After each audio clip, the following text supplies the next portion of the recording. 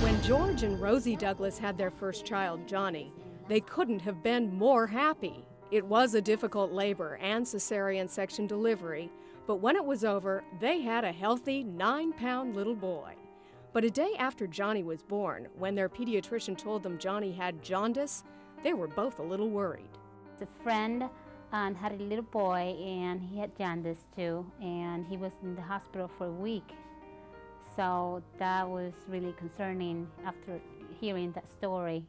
Jaundice occurs when the red blood cells in the body are broken down too quickly for the baby's liver to handle it. As the red blood cells die, the oxygen-carrying hemoglobin contained in them is converted to a yellow substance called bilirubin. It's this high bilirubin level that causes jaundice. When it gets high, it can get into the brain, and for reasons, again, that we don't fully understand, can stay in the brain. When it does that, it can be toxic to the brain cells. It can actually cause damage.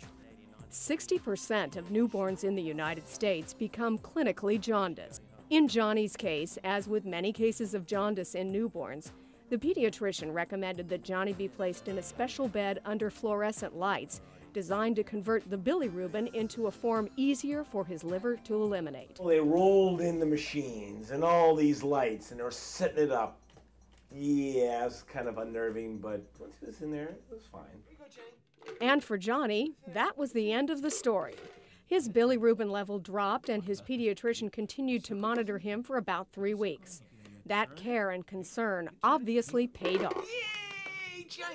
He's doing great. He has no issues about that anymore, and he's growing and he's healthy, thank God, and he's doing wonderful. Baby is a bit jaundiced, actually. Since bilirubin usually develops between 36 to 72 hours after a baby is born, it's important that parents stay in contact with their pediatrician in the early days after birth to check their babies for signs of jaundice. Home tomorrow, and he's now 36 hours old. Looks like your nursing is going well. Boy, you've been nursing him great, like 8 to 10 times a day. That's perfect. That's exactly what we want. Now, we did check his jaundice level, his bilirubin level, and I just want to show you what I want you to keep an eye out for.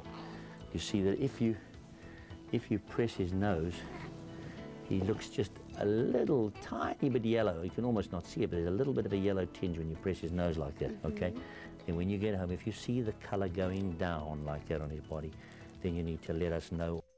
What parents and caregivers should look for, especially in babies who are less than 40 weeks gestation, are signs of jaundice in the face or chest, if the baby seems lethargic, or if the baby is not feeding well. This situation should be carefully monitored by the pediatrician. As George and Rosie found out with Johnny, who is now 14 months old, having a pediatrician help you through the experience works wonders for your peace of mind. It's always great when you have a professional tell you that not to worry, this is common among infants, and and they give you a procedure to follow, and you follow it. It's